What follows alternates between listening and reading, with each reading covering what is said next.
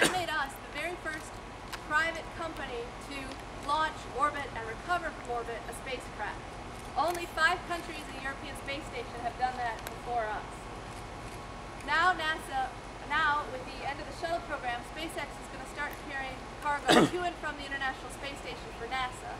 We have a $1.6 billion contract for 12 missions. At the end of this year, we're going to do our last test flight where the next Dragon space capsule is going to go up, and hopefully that will allow us to berth with the International Space Station before we start all of these cargo flights going up. In April of this year, NASA gave us a contract for $75 million to upgrade the Dragon capsule so that it could carry astronauts with a really cool launch abort system. That's what Garrett is working on. The only other thing I would mention is that we also have a lot of commercial customers. So SpaceX launches a lot of telecommunication satellites for all kinds of buyers. We're bringing back launches to the United States. Yes!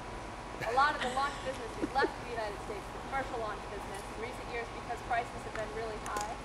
And that includes, just so you know, it's not a side business, that includes a $492 million contract with Iridium, the satellite phone maker, to launch their next generation of satellites. That $492 million contract for Iridium is the largest single commercial launch deal ever signed. So with that, if you have more questions about SpaceX, feel free to ask me. If you have questions about that Dragon in there, I was here for launch and I met it on the dock in California when it came back. So if you want to talk about what is this burn mark, what is this big hole, what are you going to do with it, can I go inside? No, you can't. Right. I'm happy to answer all of those questions, and Garrett will talk to you about carrying astronauts. Thanks. So my name is Garrett. I was a NASA astronaut 4 months ago. And I left NASA and came to work at SpaceX, and then on my first day in the job, Elon asked me if I would mind being the project manager for CC Dev 2. Does anybody know what CC Dev 2 is? Woohoo! Oh wow, you guys, that's awesome. So that's one.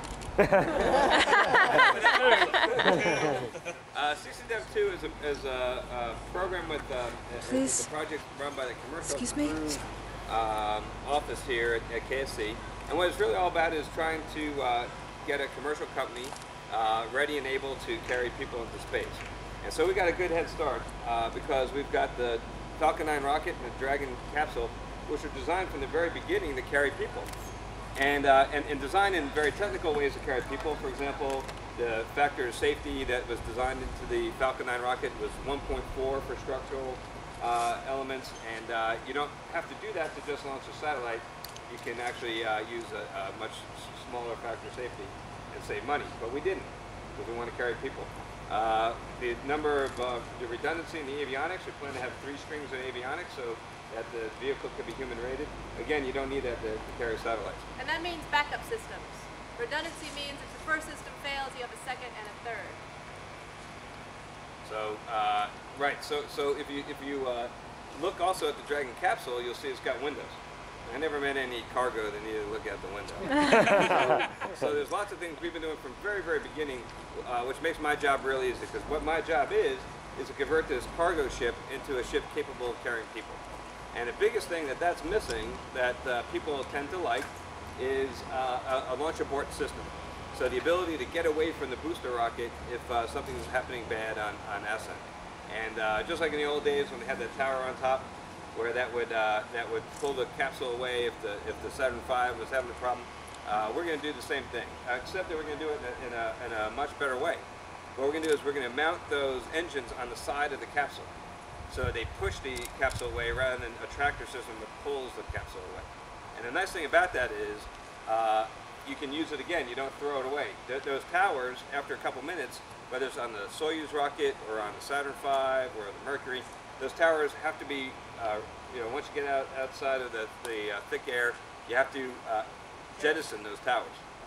And so jettisoning those towers is kind of like using your ejection seat in your airplane every single flight. It has to go right. If that tower doesn't come off, then you're having a very, very bad day inside that capsule.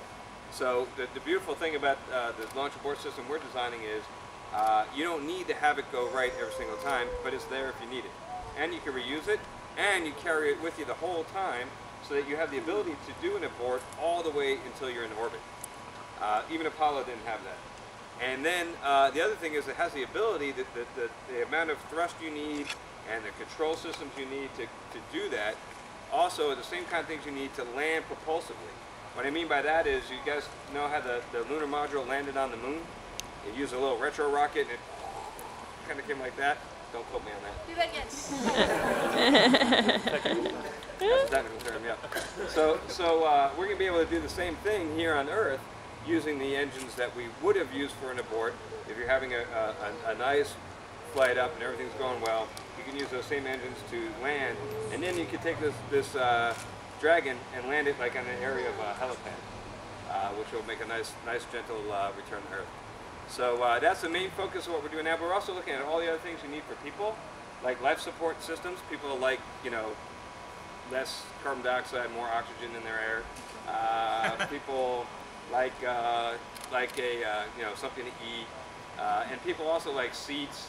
They like spacesuits. People like the ability to control the spacecraft. So that's all the other things that we're working on right now concurrently with the launch abort system, and that's what keeps me busy when I'm not at tweetups. So,